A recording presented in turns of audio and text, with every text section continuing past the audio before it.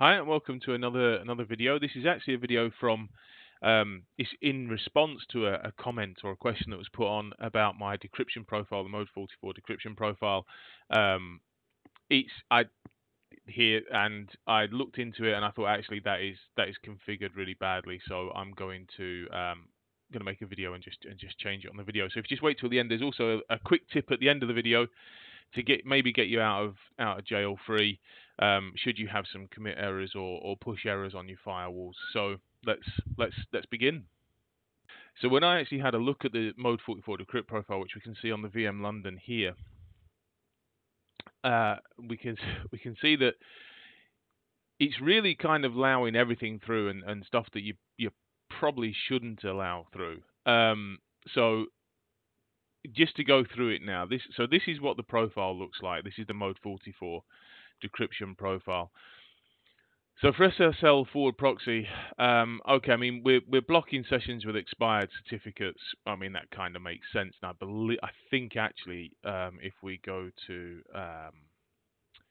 the default one, oh no, it's not actually. I wonder if when you start it, let's just see, because this is now me. No, so if you create it, so I've actually selected that. Well done, me.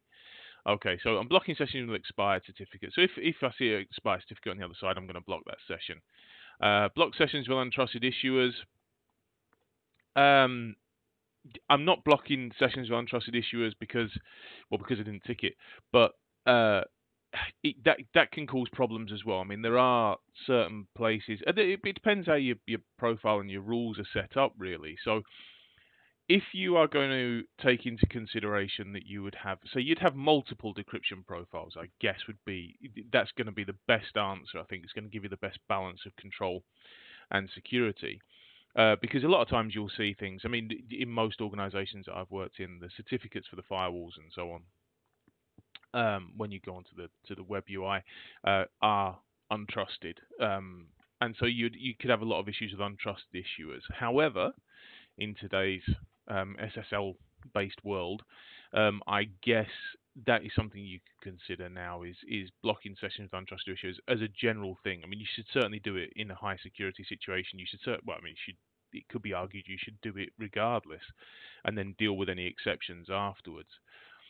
Block sessions with unknown certificate status again can be a little bit questionable based on how long it takes to get that certificate status back.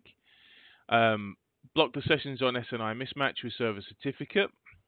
It does what it says basically. So if there's a server name indication and that's different to the server certificate, we're going to block that. Block sessions on certificate status timeout, check timeout. So I guess you would probably use that one as opposed to that one. That would probably make more sense, I guess, because then you've given it time to time out. Restrict the certificate extensions, that you then can restrict these particular extensions, and then you might want to look further into certificates to work out why you may or may not want to do that.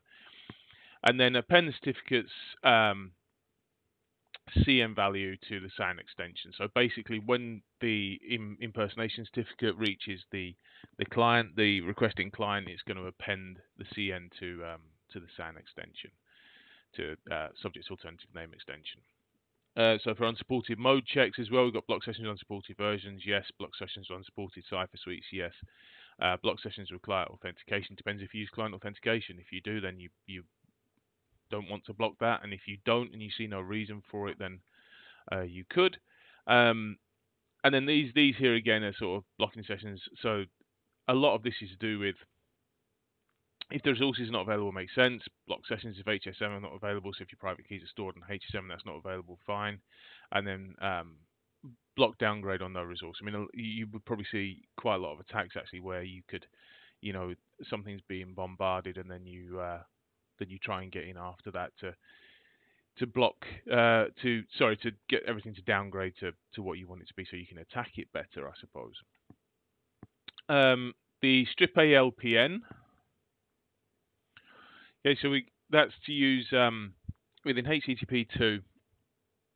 ALPN is application layer protocol negotiation. It's used to negotiate the protocols over HTTP2 over TLS.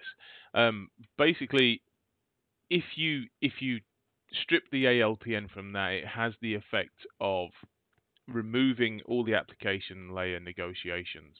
Once it's done that, when the firewall sees that and it's blank, it will then downgrade it to HTTPS. Okay.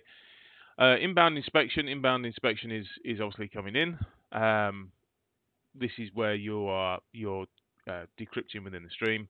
So block sessions on unsupported versions, block sessions on unsupported cipher suites, again, makes perfect sense.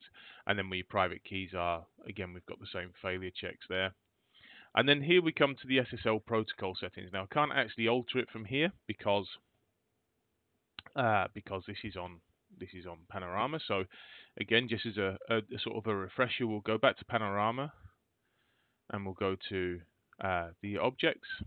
And then we've got the Dev VM London, which we see there, which is the device that we are on. And I will just check and make sure it's still in that, because last time I think I might have moved it. Dev VM London, no I didn't. Okay. Sorry for my my waffling there. All right, so we're going to click into it. Okay, so now we can edit it.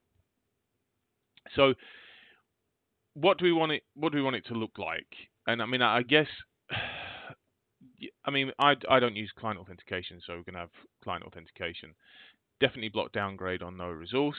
Block sessions if resource is not available. Yeah, we'll do that because we don't want to end up in a situation where we have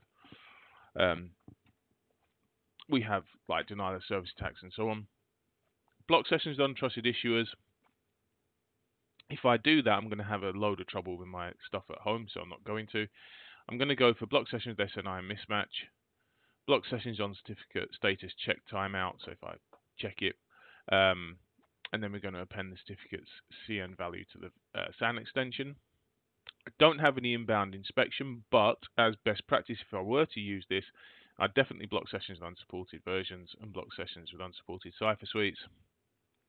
And if resource is not available. And now for protocol settings, this is where it actually got flagged up on my AI Ops as well ages ago, and I never looked at it because, say, it's just a lab.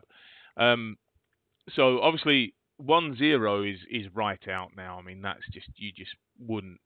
Okay, so for the TLS version, we have the minimum. You could set it to 1.3. You could have the minimum set at 1.3, but bear in mind that some things won't actually support that. So really now we should be using a minimum of 1.2, and then the maximum version is max. We should be removing SHA-1. We see immediately, so if we just go back to there and just put that back to 1. So then we see SHA-1 and 3 DES and RC4 are ticked. If we move that to 1.2, there 3 DES and RC4 are removed. Okay. RSA we'd want to remove as well. And then we're going to click OK. Oh no, hang on, let's just check and see. So no decryption yet, we're doing the same. We're doing what we want to there. And then the SSH proxy, we're not dealing with at the minute. Okay, so that's our protocols, okay? Click OK. This, of course, is in favor of using DHE, just the RSA thing, just in favor of using DHE or ECDHE, which provide the forward secrecy. Okay, so we click OK, and then we're going to commit that. So we're going to, we'll try and commit and push. I bet it won't do it. If it will do it, it might not, because of the whole database thing. Yeah, right, that did actually complete. However, I just want to point something out. So what I had was I had a commit error. If we look down here, we'll see it failed. It's just a quick, just a by the by thing. So basically, it failed because when messing about my lab, I've taken out this Chicago LAN primary interface and root and so on.